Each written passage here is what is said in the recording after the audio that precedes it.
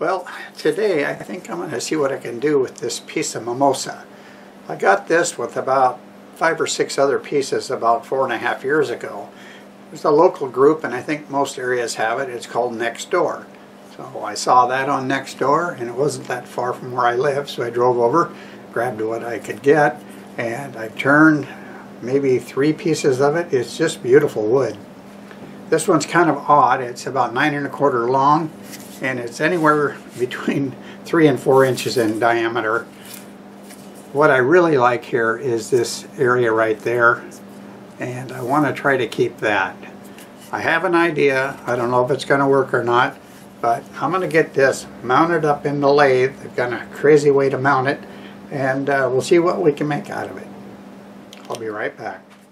I put it up against the tin, and I put a piece of plywood here so I didn't dig the center in, and then I just knocked it around until it's balanced this way, and I'll be getting stock turned off of here, and I'll just decide where to stop.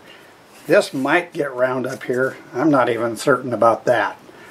It looks like it might because that sticks up. Whatever it is, I'm going to do it because I just think this is cool. I could just leave it the way it was, but Mimosa is beautiful wood, and I do want to get some of that heartwood showing. Okay, I think we're going to go ahead and see what happens here. I'm going to start with the spindle roughing gouge. It's 1 1/4 inch. Doing about 700 RPM, I think.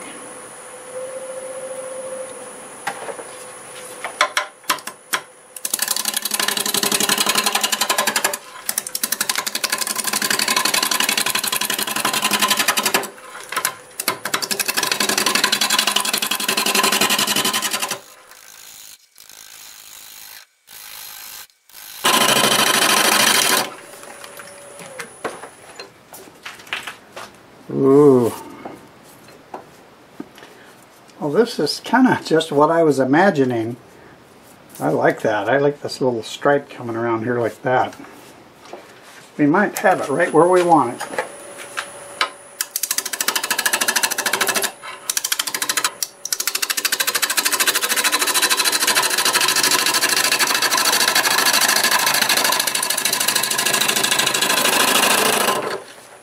Well, I think it's looking great. I don't think we're going to have too much trouble here with leaving that little section. I also would like to go ahead and expose all of the wood right up to the top, I think.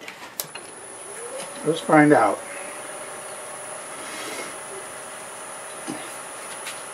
$860 RPM now.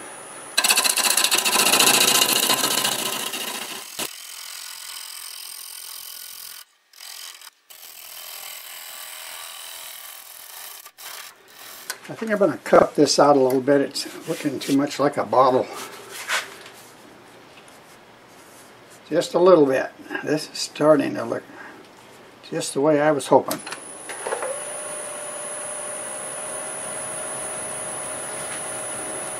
At 170 RPM.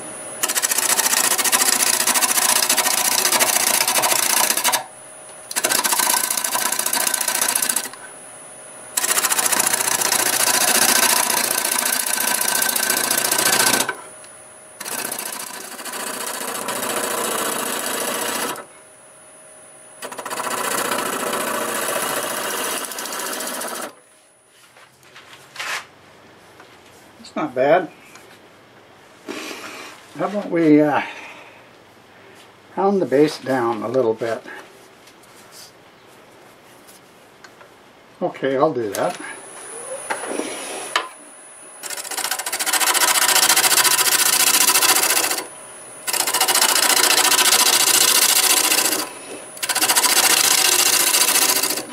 I'm going to switch to a 5/8 bowl gouge and just see if we can just cut this out. I like how it's coming down here, but I can easily cut something out of that.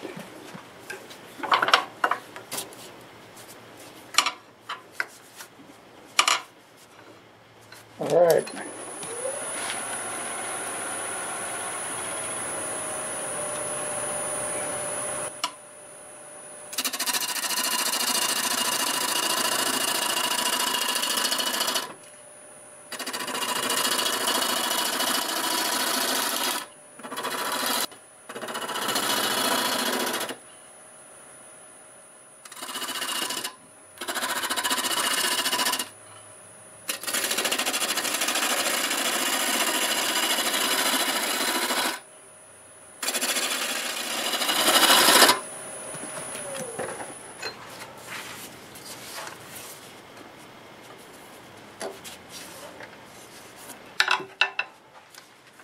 Well, I think it looks pretty cool, but I also think it's getting late.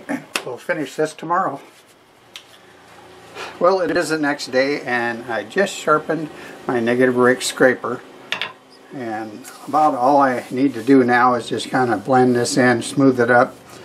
I also think I didn't mention that once I put this in place and shifted it to get it where I wanted, I hot glued that to the tenon, so that's how it's attached. Let's go ahead and get this cleaned up, and we'll sand it, and the last thing to do is to put a hole in here at 850 RPM.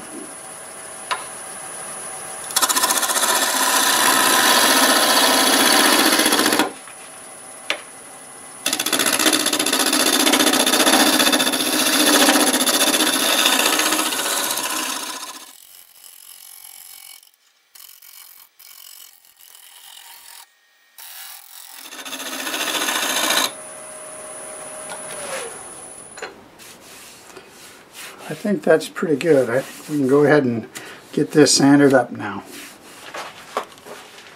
I'm going to start with the 80 grit. I'll have the lathe running in reverse at about 500 RPM. I don't want to go any slower. I don't want the disc to skip down here and hit that.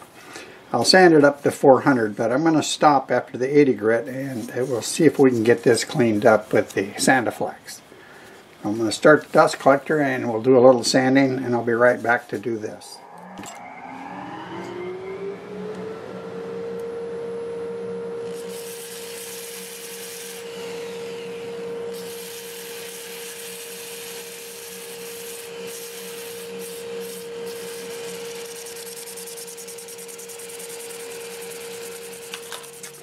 Alright, I think this is 120 grit I have here.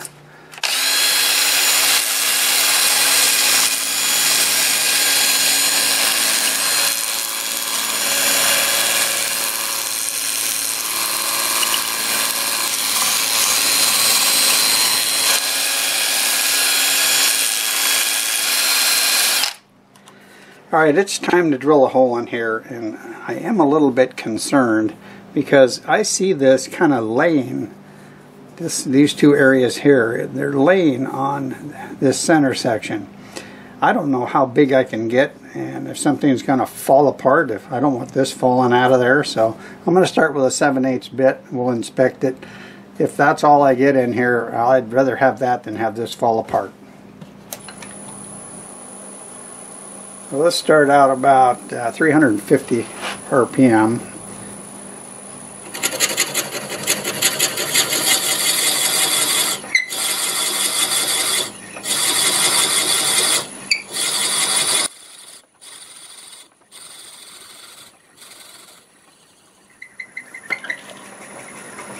So I hit something way softer than the beginning. So I am glad I started with a small bit. I actually have a Harbor Freight inspection camera. Maybe I can poke it in there and have a look.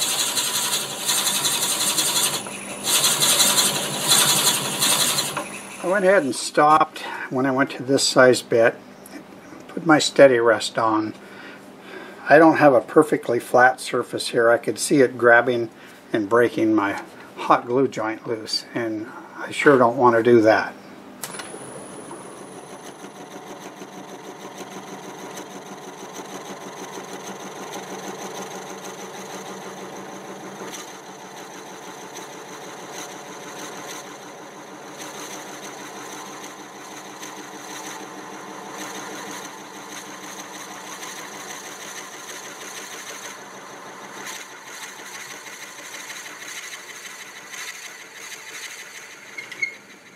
Well, I don't mind telling you that was a little bit creepy, and I got it started. Now this will help hold it in place. So I'm going to drill down about right there, and we'll check that wall.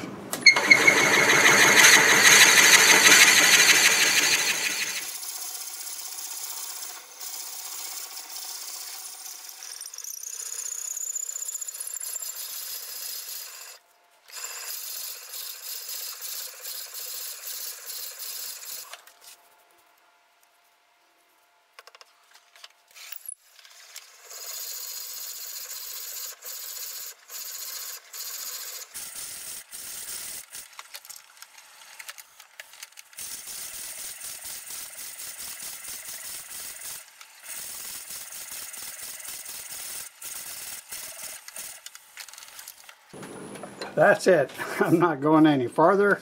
I'm not going any bigger because I only have about an eighth of an inch over this low spot back here. Alright, I need to flatten this and then open it up a little bit, and then maybe I'll actually do a little more shaping right here. Depends how this turns out.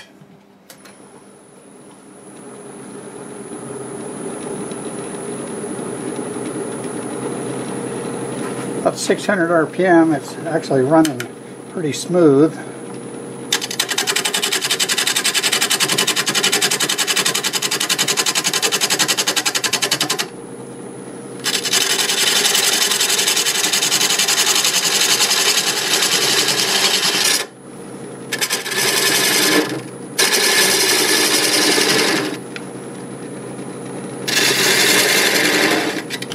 I'm going to use this little 3/8 bowl gouge to try to avoid taking too big of a cut. That can pop off of there pretty easy.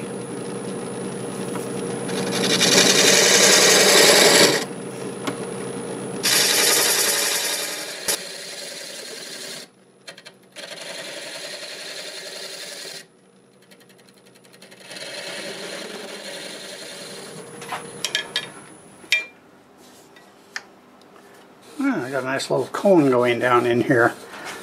That's probably as far as it needs to go. So I'm going to remove this and see if I can get my live center against there. And I want to take more material out right where these wheels are at, actually. Alright, I can't take a lot off right here, but I can take about an eighth of an inch. That will change that look a lot. At least I hope so. Now we can turn the RPM back up, about 840.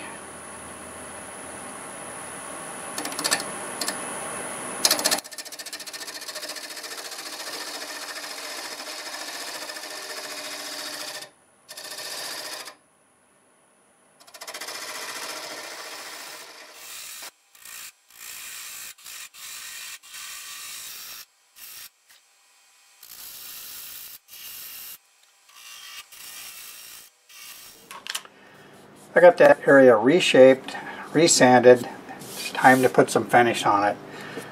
A piece like this I think really looks good with shellac. So I've got some shellac based sanding sealer. See, there's the Mimosa showing up there. It's just so unusual, that wood is.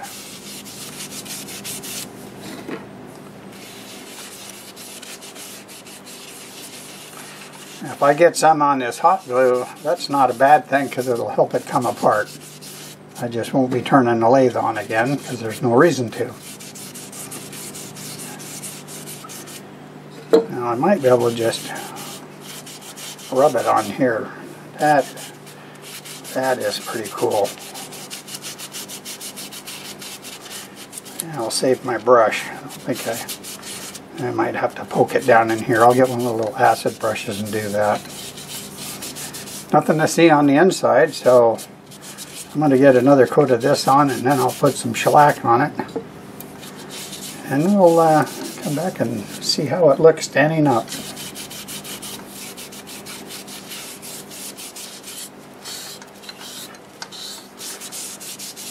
See you pretty soon. Is that cool? I sure think so.